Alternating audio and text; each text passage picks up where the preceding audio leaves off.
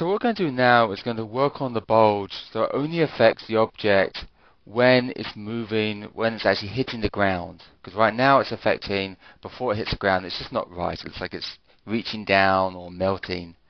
So how are we going to do this? Well, we're going to actually look at the object's lowest position and look at the grid's lowest position and find the distance between those. And as long as that distance means it's hitting the ground, it's less than 0, then we're going to say, okay, let's go ahead and bulge. If not, don't bulge. So we're going to use a bounding box. That's one of the default compounds that comes with XSI. And we're going to hook this into a new custom property. So we're going to do a set data. And we're just hooking the min y into the value. And hook this one into the execute. And we're going to put in a new node here. Insert port before. We want this to be the first port because we want it to be before anything. That didn't go in there. That was it after. Just hook this into 2 and this one into 1. Great. We're going to give this a name. And if I go to the type self right now and hit explore, we can see there's different ones, but we want to make a new custom one. We're going to call it Deform dist. So just type Deform dist. So everything's red right now because that doesn't exist, but the minute I hit enter, that new custom property exists, and we can see it right now when we look in here. We can actually see Deform dist. So we have a new custom property. And we're going to use that later on.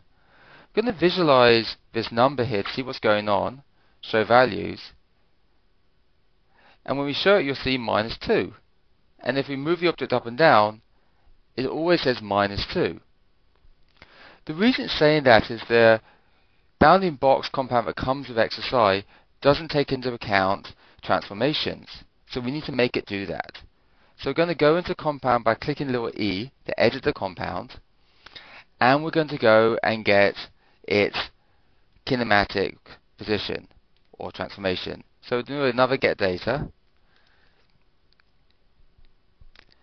And what we'll do is we're going to explore it. It'll be the sphere, kinematic, global transformation. And then we need to use this global transformation and link it in so it takes the particle position, gives it the global particle position, not the local. So we're going to do a multiply by vector. And we can actually see this multiply vector by matrix. And this is called a matrix. And here's our vector. Just going to rearrange some stuff around here so it's cleaner. And then we'll bring the output from here, the result, into the vector. And you'll see instantly that number changes. That's why visualization is so important, to see what's going on inside your ice trees.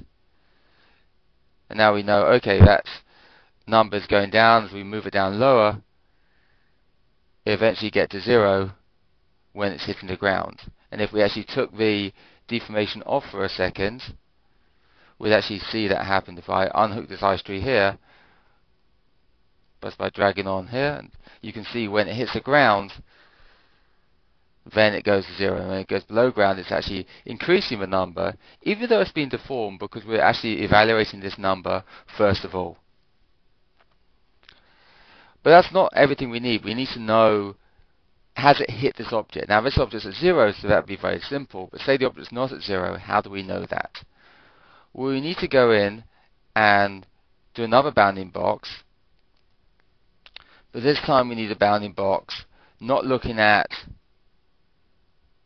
let's frame that, not looking at the actual sphere. We need to look at the grid. So again, there's no inputs here. So again, we're going to change the bounding box to actually support inputs. So there's an in name here, and it says sphere, so we're going to change this in a second. But we're going to expose input into the in name. Now this is particle position. I'm going to change this to point position. Same thing really. If you look inside this, it's just a point position inside of there. It's just very simple compound. Delete that particle position. And you can see the in name. I'm just going to hook this in name in. There we go. And we'll hook this one in there. And actually, I'm going to not even use this one here. I'm just going to do a basic get data, because it still has a compound. So just a get data. The get data has the in name already for you. And we're just going to explore and get the grid, polygon, point position. And we're going to change this to grid. But here's a problem. I actually don't want the grid to be referenced to inside these nodes. So I'm actually going to remove any reference to the grid from both of these. And the reason I'm doing that is I'm using an in name. And you see the in name here, I hook it to the other one. And it creates a pass-through node. It's just a simple node that allows everything to be plugged in together. It's almost like a power strip. It just has one input and multiple outputs. Everything's red right now because it's not working, because we're not looking at the grid. We have our grid here and we have an out name. We just bring the out name into the in name and then everything turns blue. Now it's looking at the grid. And if we actually hook this one in here, we'd actually see, let me just do the max Y into the deform dist and visualize that, show values. We see now 0. If we were to move this up and down, we can see that number increasing, decreasing. So now we have these two values. We have our distance of the grid and we have our distance of the sphere. We're going to also edit this one, make sure anything inside here is self. But again, we can just very quickly duplicate our new one that has the in name.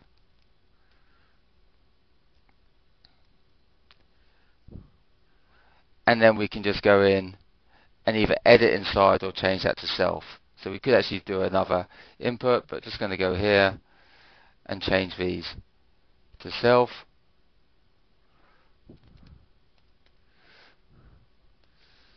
Self dot. And then it will still work.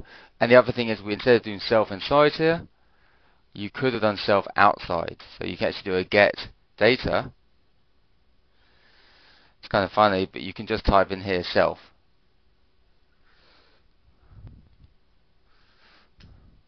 And then you can use the out name into that in name here, and then you have to change anything inside the compound. Just a very simple way of connecting these up, and it means we're using the same compound twice. We should rename this compound so we know it's a new one. It has a star on it, means it's been changed, but you can rename it just by going to your compound properties. And I'm just going to change this to global bounding box, and we'll do it the same for this one as well. Or we could just copy it because they now will work the same way. We can just take that one, Control C, Control V, delete this one, and then rehook everything up. There we go.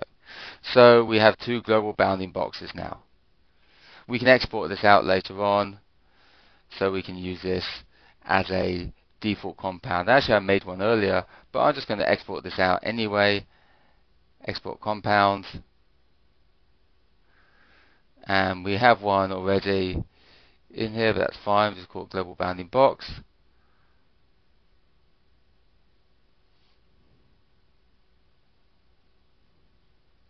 And it's being saved out. Okay. So we have that saved. We could have gone on properties to tell it where to go as well. If you look at this, if we go to compound properties, it still has the particle getters deformation, so it knows what it was because we had an original compound. And since we gave it a new name, we can actually find that global bounding box. There we are. So we're happy with this. Let's go ahead and now make sure we can get some more information here. So we need to know the distance between those two objects. So I'm typing distance in, and you can see there's a get distance between. We're going to take this first and second. We may have to change this in a little bit. So the max y to min y. Again, just going to visualize some of these, hook it in. It has to be hooked into the graph to actually visualize anything, so show values. We can now see it's 0.7. We just pick the object itself. As I move it up, the number increases. As I move it down, the number decreases. I can invert the number if I want, or I can just swap these values around here. I'm just going to swap the values around here because it'll be quicker than inverting. There we go.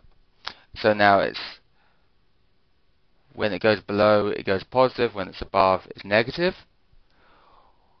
There's a couple more nodes to add to this to make it more useful. We want to make sure the numbers between 0 and 1, just because we're using this as a kind of turn off, turn on blend. So we'll just bring the result into a clamp node and clamp it between 0 and 1. And I could have just dragged that clamp node in between here. So you could have just taken the clamp node again and dragged it onto this line and just hooked it in. Again, we can visualize this once more. Show values. I wish that stayed on, but it doesn't. So it's 0. And it's going to stay 0 because the clamp is currently set to 0 to 0. So we're set with 0 to 1. And we can see as we move it down, as long as it's below the ground, it's above 0. And that's really useful for our test. So almost done. Couple more things to hook in to make sure this is going to work is we need to go in, and it's going to increase slowly. So it's actually going to multiply this number by our bulge. And I may want that number to increase faster than here. It's only 0.3, and especially if the object's larger or smaller, I may not get the results I want. So this is making it more flexible. I'm just going to multiply by scalar, and just in between here, between the clamp and the get between, and you can see it hooked all that in. Going to just spread stuff out again so we can see what's going on in our graph. And then we have a little multiplier here we can increase, so it's going to increase faster, and you can see now that number by 2 is going to go up to 1 much quicker than it was before. And you'll probably use the object size or just increase it based on smaller objects. Of course, we'll have a higher multiply value than larger objects. Okay, so this is all good. Now how do we use it? Well, if we hooked our bulge back in, nothing's changed yet. So the final step is going to be to take our bulge and multiply it by this new deformed distance. So we just one more multiply. We've got plenty of multipliers in here, so we'll just make another one. We can Control C, Control V. And we'll just put it in here before the add.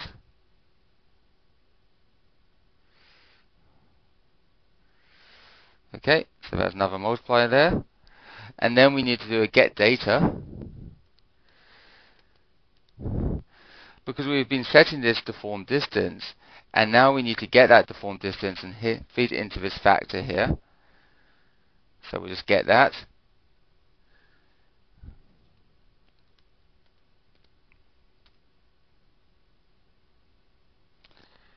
And we can see if we search for it here, we could have typed in deformed distance. Here, connect it into factor here. And if all goes well, we just saw a change, but now it's not deforming until it hits the ground. And if we say, oh well, it's not deforming enough, that's what the multiplier here is for, and we can adjust this multiply to have it deform quicker or less on hit. So you can see, let me just move this up a bit. As we increase this number here, it will take a bit of time to update, but you can see there the change. That's this case. If I decrease it down, have a much lower value, it's going to deform less and slower until it gets further down. So we really want this number to be left at ideally at 1. or higher. And it's the quicker it deforms. But it never snaps in. It's always that kind of linear blend into the deform that I like and the effects I was looking at creating. So this is almost it. A couple more things we need to do. There's definitely need to clean this up a bit, but we're going to stop here and we'll move with the next video and make a few more changes.